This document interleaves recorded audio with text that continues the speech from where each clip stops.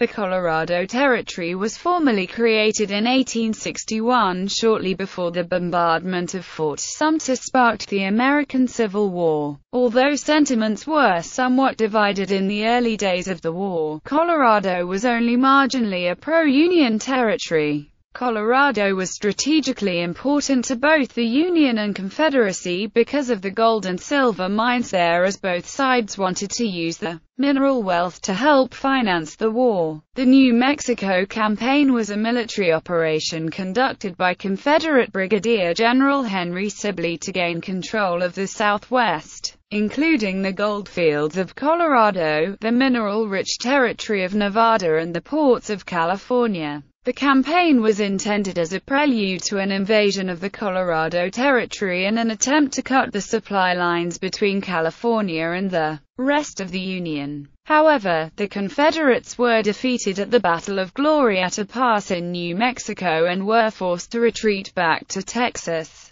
effectively ending the New Mexico Campaign. Confederate sympathizers. During the late 1850s, many Southerners migrated to the Colorado Territory in search of new opportunities, including working in the newly discovered gold fields. When the war broke out, many returned to the South to defend their homes. However, some remained and formed militia groups in Fairplay, Leadville, Denver and Mace's Hole. These Confederate partisan ranger units operated in the Colorado Territory from 1861 to 1865, raiding supply wagon trains, disrupting communications lines, recruiting volunteers, and skirmishing with Union troops. There were also pockets of strong support for the Confederacy in the mining areas and in the Arkansas River Valley, from Cannon City eastward to Lamar, and Cannon City southward to Trinidad. The first actual demonstration of opposition to the Union occurred in Denver on April 24, 1861, just a few days after the bombardment of Fort Sumter. Denver awakened to find that stars and bars had been raised over the Wallingford and Murphy store on Larimer Street. A turbulent pro-Union crowd soon gathered in front of the store, and demanded that the flag be taken down. The Southern adherents were equally determined that the flag should stay. A young man in the crowd, Samuel M. Logan, later a captain in the 1st Colorado Volunteers, climbed to the roof of the store to remove the flag. There are conflicting reports as to what happened next. Some say a compromise was reached and the flag was permitted to remain for one day, while others state the flag was removed. In 1861, when Confederate General Sibley organized his army to invade New Mexico, he commissioned Captain George Madison to go into Colorado with a twofold mission: disrupt federal mail and communication lines, and to help organize Confederate recruitment there. At this time, Confederate recruits in Colorado were first sent to a camp in the Pikes Peak area, and then sent to the main Confederate encampment at Mace's Hole. In early 1862, Captain Madison and his men captured mail en route to F.D. Garland. Madison was also actively planning a raid on F.D. Garland. Federal soldiers learned of the encampment at Mace's Hole and broke up the regiment while many of the Confederates were away. The Federals captured 44 Confederates and took them to Denver. The Reynolds Gang, a group of Southern sympathizers, operated in South Park in 1864. Their objective was to rob the gold mines in the area to help finance the Confederate government.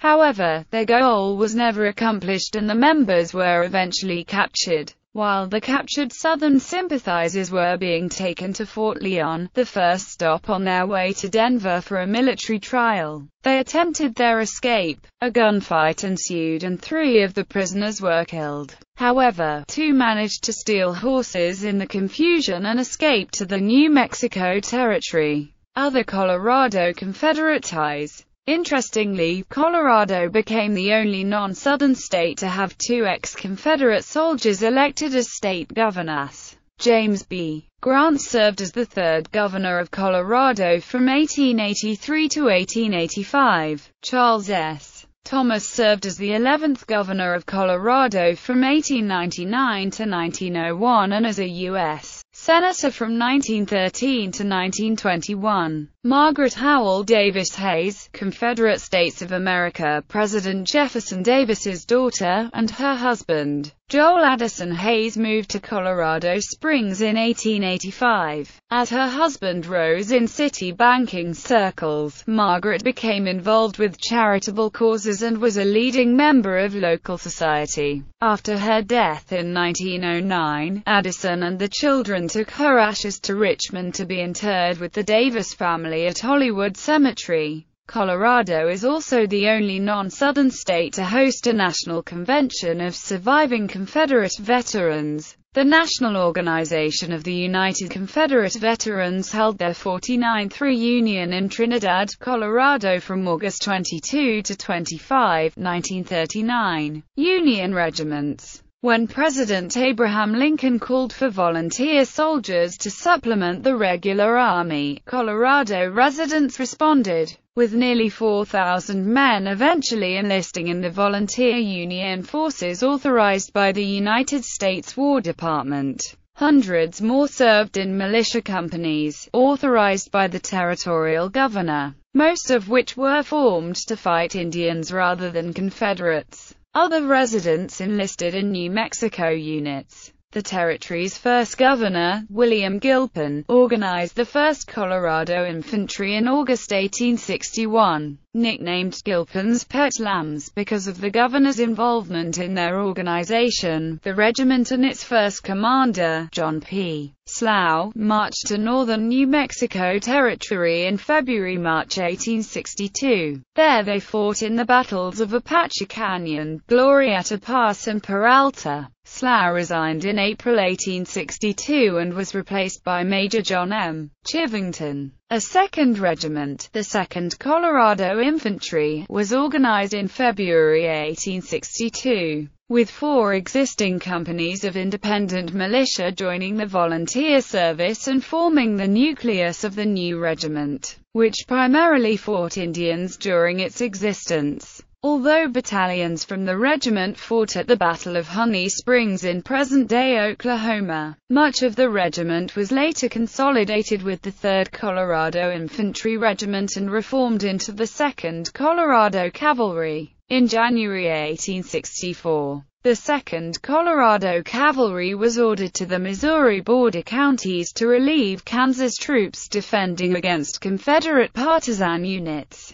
Beginning in late April 1864, the regiment fought several skirmishes with Confederate partisans throughout the summer months, as well as a raid on regular Confederate cavalry at the Battle of Camden Point, while John Evans, the new governor of Colorado Territory, pleaded for their return to Colorado. Just as the 2nd Colorado prepared to return for Indian fighting duty in Colorado, Confederate General Sterling Price began his campaign to secure Missouri for the Confederacy. The 2nd Colorado was attached to the Union force raised to repel General Price's Missouri State Guards, and took part in the battles of the Little Blue River, Westport, Marais des Cygnes, and Mine Creek in October 1864. When Price withdrew, the 2nd Colorado was part of the pursuit, meeting him for the last time near Fayetteville, Arkansas, in November 1864. The unit's contribution to the American Civil War now lives on through an Oklahoma-based reenacting group known as Company A, 2nd Colorado Infantry. The 3rd Colorado Cavalry Regiment, a 100 Days Regiment raised in August 1864, was involved in a series of bloody attacks on local Indians, including the notorious Sand Creek Massacre against a village of peaceful Cheyennes. The commander of the regiment, Colonel John Chivington, was accused of perpetrating a massacre, but many in the territory, including the territorial legislature, came to his defense and consequently Chivington was never court-martialed.